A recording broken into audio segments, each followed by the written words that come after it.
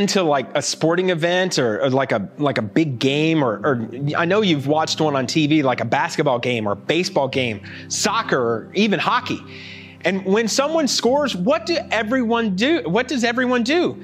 Whether you're at home or at the game, most of the time what people do is they jump up out of their chairs and they go, yeah! And they shout as loud as they can. They're excited because of what has just happened. They're excited because their team has scored. And even they shout in that victory because they have won. I know you've done that. You've probably done that too when you've won. You're like, yes, totally won. This is awesome. But let me ask you a question.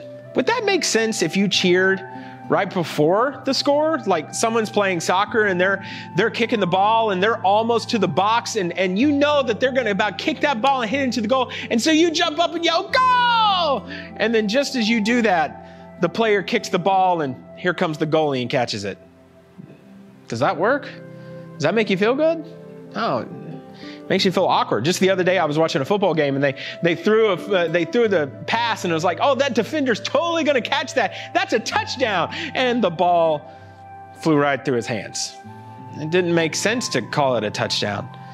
You see, it doesn't make sense for us to celebrate the victory before the victory actually happens. In fact, in sports, they tell you not to do that. They tell you, you can't celebrate the victory. You can't, my dad always told me when he was teaching me how to play baseball, you can't anticipate getting a hit. You actually have to hit the ball. You can't anticipate catching the ball. You actually have to catch the ball before you move on to the next thing.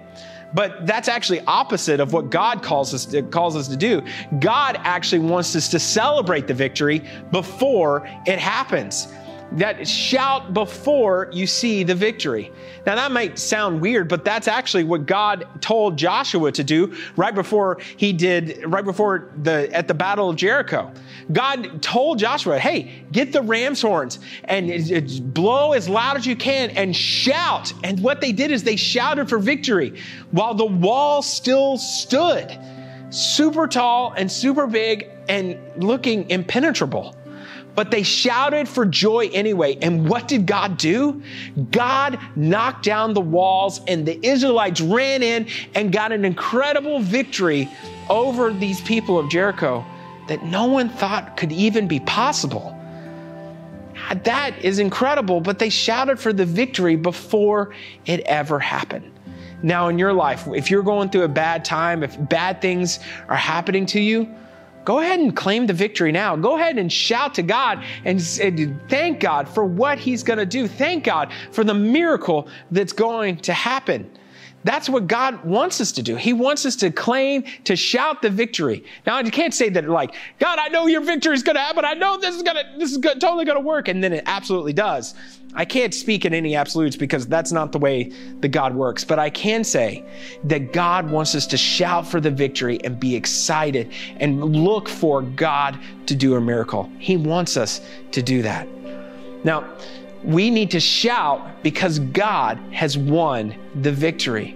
Because no matter what's going on in your life, no matter how bad things may get, we can always shout because God has won the victory. You see that at the beginning, there was an ultimate battle for your life. At the beginning of your life, there was a battle. And at the beginning of everyone's life, there was a battle. And the battle was against an enemy we call the devil.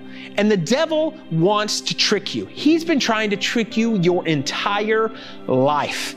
He's been trying to get you to lie, to steal, to disobey your parents. He's been trying to make you feel discouraged and make you feel like you're all alone.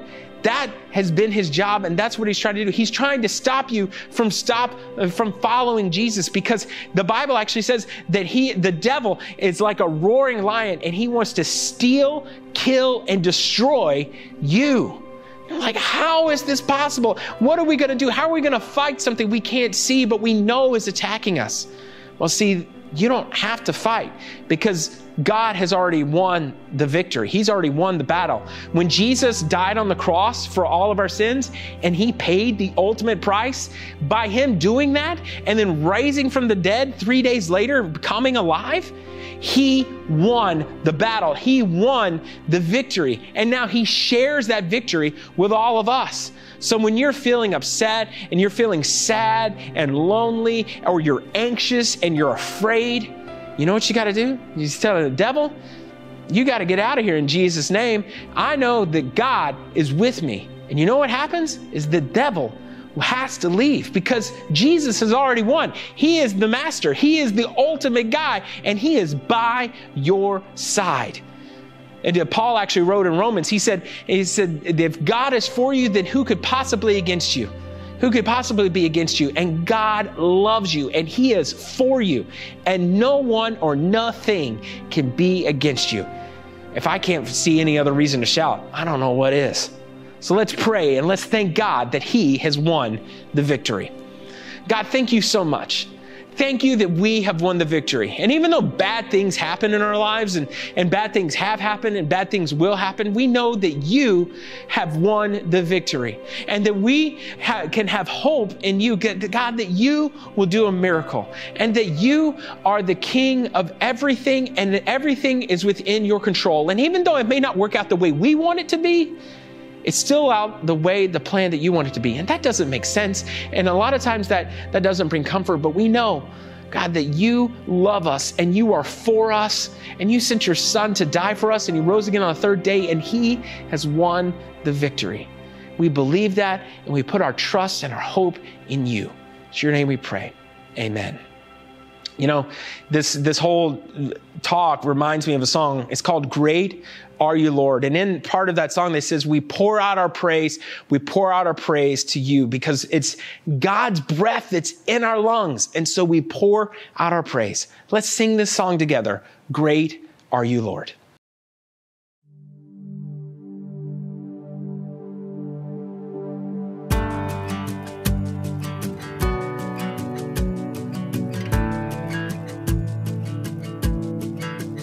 You give life.